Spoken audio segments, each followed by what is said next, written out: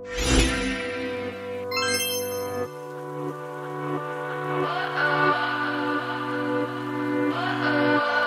I already have foundation on, concealer, powder, and brows on. So we're going to go ahead and move on to other face products. I'll link what I used down below. So the first thing we're going to be going into is the Laura Geller Beach Matte Baked Hydrating Bronzer in Siesta Medium right here.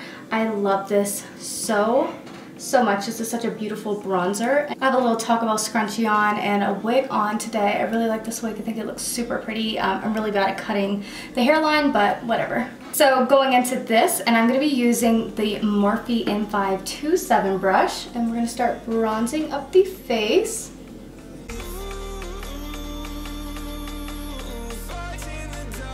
Alright, so currently this is my favorite blush at the moment. This is the Essence Satin Touch blush right here, and this is in the color Satin Coral. It's so beautiful, love it. And this is my favorite blush brush, which is the e.l.f. 103 brush. Here it is, and I'm just gonna go into that, and of course we're gonna be putting this on the cheeks, and it's so hard to do your makeup when you have a wig on. Like, I don't know how people do it. Alright, so now I'm going to be taking this Luxie 250 Large Eye Blending Brush right here, but I'm going to be using it for highlighter, and I've been loving this highlighter so much. This is the e.l.f. It's like e.l.f. Plus Glow Highlighter in the color Moonlight. So here it is on the outside, and then you open it up. It's actually like a very kind of like a creamy highlighter, so I'm sure you can just tap it, but I'm going to use a brush, and we're just going to put this pretty much all over the face. I kind of just tap it into the skin. It's super bold, but super beautiful. And I'm pretty sure, unless it's like lotion or something on my hands, I don't know. It's the brush. No, I think it's this product. I think it has like a good kind of smell to it. Alright, so now I'm going to be taking the Laura Geller Sparkle. Oh no, it's called Spackle Mist. Prime, Set, and Refresh. Right here, and spraying my face. Alright, so this is the Glamlite Paint Palette.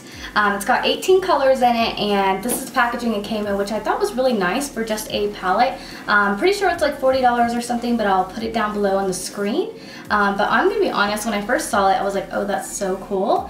At first, I was like, oh, it's an eyeshadow palette, but then I saw someone use it, and I was like, oh no, it's literally a paint palette. But it's not. It's an eyeshadow palette. I just got really excited because I've been looking for paint palettes. If you guys know of any, please drop it down below. But I just want to show you guys the packaging it came in, because here it is, super cool. And then of course I don't know if I can show this, but like it opens up, and then here you guys go. Kind of hard to like show it on camera, but it comes with a brush, and here is the brush right here. I haven't even pulled it out. Don't know if I'm going to use it today, but it seems like a very nice brush. Alright, so here it is. Here is the palette. So it has this really nice plastic cover on it, and then you open it up, and here is the palette. It looks so stunning. It's so cool. I think it is pretty big, which is nice that you can fold this behind it, but it's literally like a legit paint palette. Here you guys go. Like, look at this. This is so cool to me. So I have no idea what I'm going to be doing, but I kind of really want to use this color right here, which looks so beautiful. But yeah, I don't know. So I'm going to go into this brush right here. This is the Sigma Large Shader E60 brush, and I'm going to go into the color Coral, which is right here. And we're going to pick this up. So far it looks super bright neon. It is pretty powdery, but that's okay, not mad at it. And we're going to start putting this into the crease and building it up. So right now this is what I'm doing, just building it up. So far this is building up really nicely. It actually looks so dang good. So I'm just kind of rounding it out right there. Super powdery. I mean, can you guys see that? Like over on the color there's so much powder on it, but you know, that's okay. A lot of palettes who have good pigmentation are powdery, I've noticed. Alright, not gonna lie, I think this is the most powdery palette I have literally ever used. There's so much powder on that, and I've barely tapped into it, so I mean, this is literally the most powdery palette.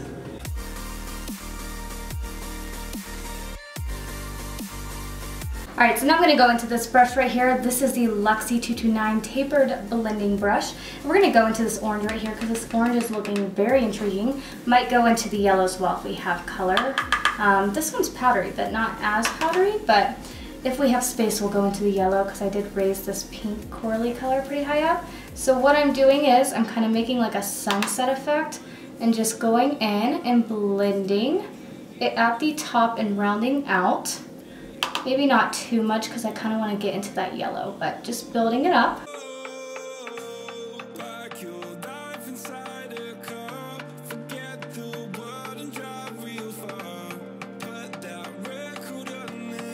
Alright, now I'm going to go back into that first brush and first color. This one's way more powdery, and we're going to build it up some more into the crease. Alright, so I'm going to go into this brush right here. This is the Vintage Cosmetics Step 1 for the Money brush. And now we're going to go into the... Actually, these are funny. These all like don't have cool names. They just have like what they are, which is cool. This is the color yellow, and it's yellow. So we're going to go into that, and we're going to pick that up and go very high up, kind of give a fade. I did go up too high with the orange and pink color, but we're going to go up very high. And yes, that yellow is looking really, really good. Probably the best yellow I've seen in a good while. That's looking really good.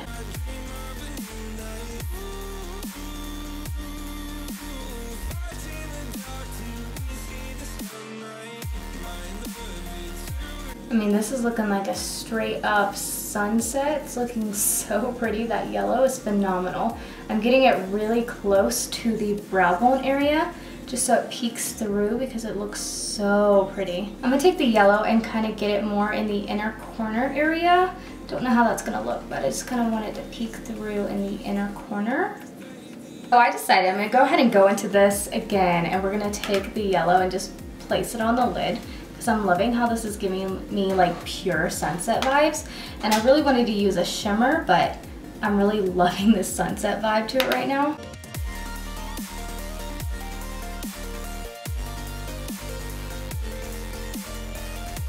I'm going to take that brush we were using with the orange, and I'm going to go back into that coral color, and I'm going to take it and start to fade it on the outer part right here.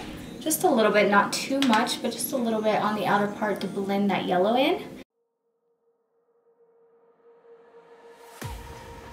So I'm taking this blending brush right here. This is the Morphe R37 brush, going into that yellow, and I'm going to be taking it to just make sure this area is nice and rounded out right here.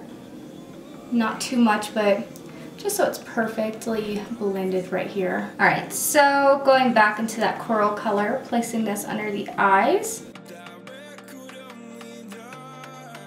Going into that yellow in the same brush and just blending it together.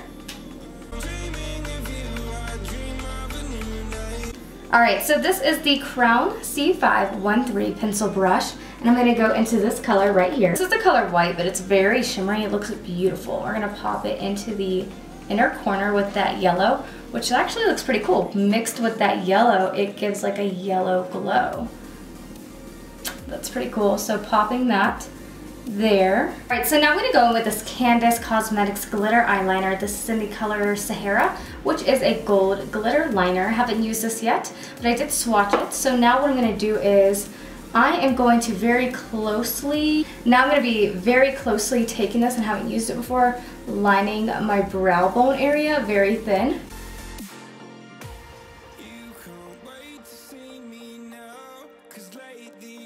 So far it looks really, really good. Probably like one of the best glitter liners I've used before. But what I'm going to do is I'm going to do a second coat because I went on really thin.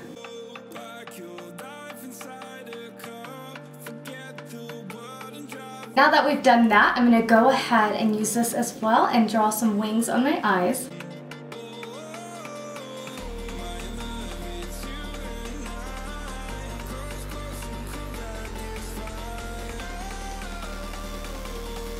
Alright, so now I'm going to be taking this Kylie lip liner, Kylie Cosmetics lip liner in the color Leo.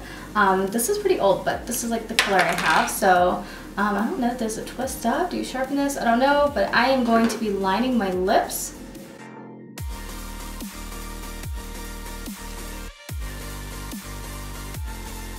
Alright, so I'm going to be going in with the Dose of Colors DESIXKATY liquid lipstick. It doesn't have a name on it, but I will find it out and link it down below. This right here, and it's a very dark color. So I'm going to be putting this on my lips.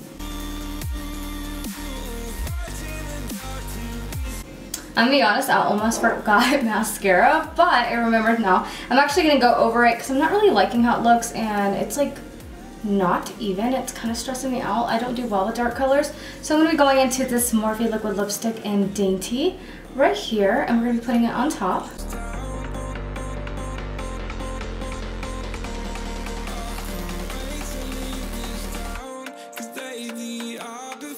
Alright, so now for my top and bottom lashes, I'm going to go in with the Milk Makeup Kush Mascara.